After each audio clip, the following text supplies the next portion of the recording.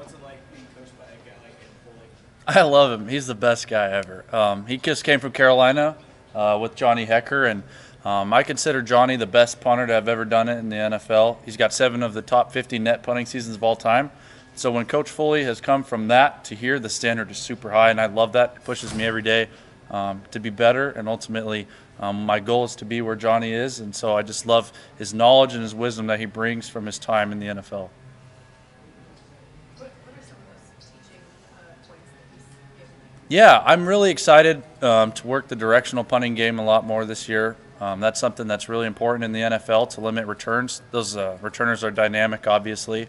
Other things they talk about, the whole staff talks about, is being a pro, having a process, coming in each and every day, having a routine, and being committed. Because anyone can do great things, anyone can work hard for a short period of time, but the guys that last a long time in the NFL, they do it consistently day after day. And that's something I'm working on, and I know a lot of the guys on the team are working on. Is just having a process, coming in each and every day, and doing the same warm up. Building a nutrition program, building a strength program, finding good recovery methods that work for our bodies. All sorts of different things that a lot of guys in the pros do. We're trying to build that in our team, and that's something that I think Coach Foley really learned in his time in the NFL. During winter conditioning about your toughness. Mm-hmm. Why is that such a big deal to you, to show that to other guys? Yeah, I like being a football player. I don't like being, kind of a glorified soccer player, as a lot of coaches I've had kind of refers to some, stigmas around kickers and punters. I did Taekwondo growing up. I never played soccer, so I've always kind of been involved in contact sports and stuff. But I love hitting the weight room hard, hitting winter conditioning hard. I think it's a good way for me to get respect from my teammates because I'm not out there on the practice field, hitting people as hard as they are day in and day out. So when I can show that I'm just as tough and I put in just as much effort as they do and through winter conditioning, I kind of see that as a time where I can also be a good leader and kind of earn their respect. So when we get to times during spring ball, they know that I'm here, committed to the team, committed to each other, because I showed that, during winter conditioning. This goes along with the being tough question, but can you just talk about your time last year? It seemed like you got nicked up a little bit, but you still went out there, you still hunted the ball. What was your thoughts on last year? Yeah, it was really challenging. I've moved on from that, but I was kind of punting on one foot for a little bit there. I sprained my ankle 3 times, and it was just a balloon. But I was able to, fortunately, get out there and just work through that as much as I could. And I was able, to have some really awesome teammates that helped me as well last year. We had awesome coaches and everyone that put together a great scheme to help me out. But we were able to finish strong, and I'm just really excited, looking forward to this year. My body feels the best that it's ever has. Coach Campbell's done a great job down there with us, and I'm just really looking forward to this year. But yeah, last year it brought a lot of challenges, but I learned a lot too, and so I'm really thankful for that.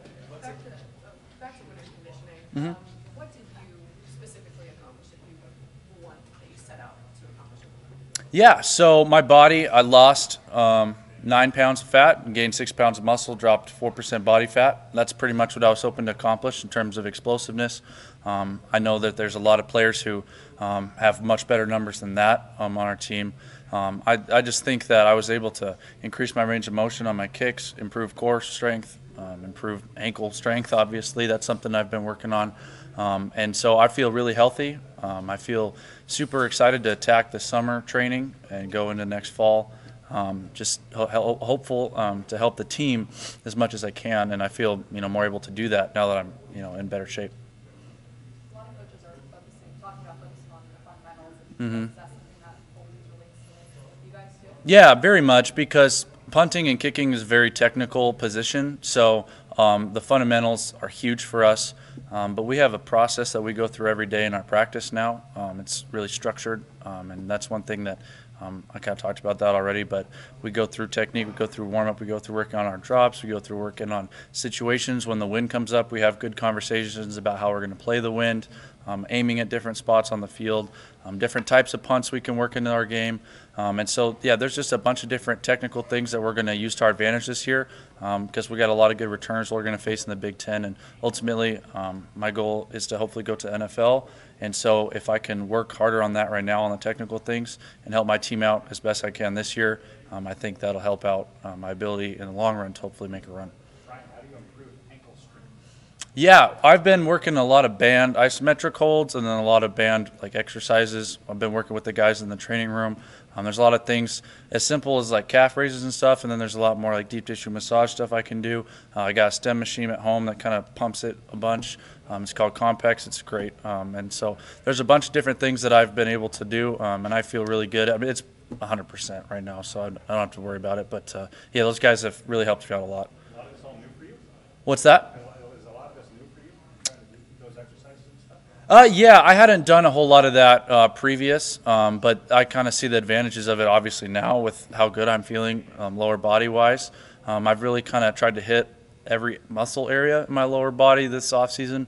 I mean, I feel just a lot more explosive, and I've been seeing the results on the punting field so far too, which I've been super thankful to Coach Campbell and all the teammates that I have for supporting me in the weight room and stuff going through that. As far as building muscle and losing fat, do you contribute that to different workouts, working harder, eating better? Like, how did that all come together? Yeah, it's a combination of a lot of things. Accountability in the weight room, everyone's really pushing each other. That's something that has been really good. Last year, I had knee surgery in the off season, so I missed a lot of that conditioning period in the summer.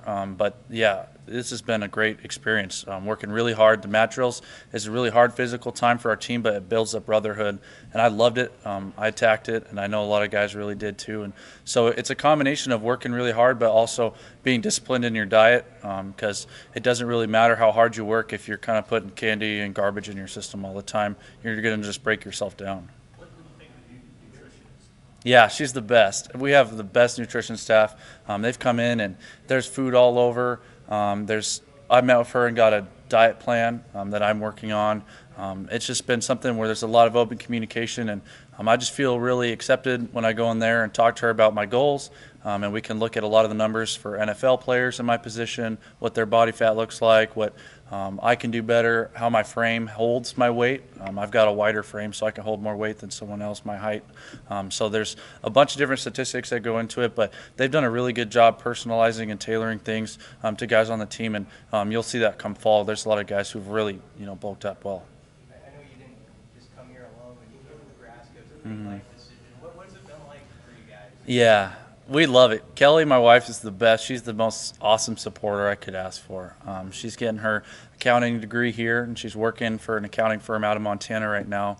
But we love it so much here. We've got some awesome friends. Gordon Teason, Coach Brown, some of these people in our lives that God's put in my life, we get to hang out with on the weekends. We're going up there for Easter. So we really feel like we have a family here, and we love it, everything about it here, and I want to be here as long as I can. Brian, what went into the decision to change your number to 18 and what made you want to learn about growth parenting? Yeah, just kind of going to Bible studies. Coach Brown had originally brought up his name last year, kind of told his story, and I looked into it a lot more, and the more I read about it, I was just super inspired. Brooks, one of the most incredible stories I've ever heard in my life. It's super tragic, but also the impact he had. You could tell just how powerful of a person he was on and off the field. And that's some person that I aspire to be like. I want to be able to have a good impact on the team and in the community by being faithful with what the Lord's given me and trying to be the best man day in and day out, kind of like he was. And so to wear 18 this year, I consider it a really big honor. I'm going to try to hold myself to a high standard character-wise, because I know that's what Brooke did, and he's just a really big inspiration for me. We've heard so much about sort of accountability. That's been a word that's been used a lot. We see Coach Rule coaching everybody, tough, including the coaches. And I'm just curious, like, you wait for a lot of people, like, what that experience is when you see the head coach kind of holding the assistants accountable. Yeah, well, it's very important because everyone needs to get checked in a sense. I think everyone needs to understand that there's a standard, and our standard is excellence, and you can't deviate from that, because once we let one person slip, someone else might see that and be like, I have an excuse now to slip. And so I really appreciate that. That's something that I've seen with one of my coaches in the past, and I know that the guys on the team really appreciate it too. It's something that isn't always easy, because it's kind of one of those things where you have to have the tough conversation with someone sometimes, but it's holding each other accountable. That's only going to make us better as a team. And if you take feelings out of it, it's not personal. It's just accountability, and it's for the team to help us get better.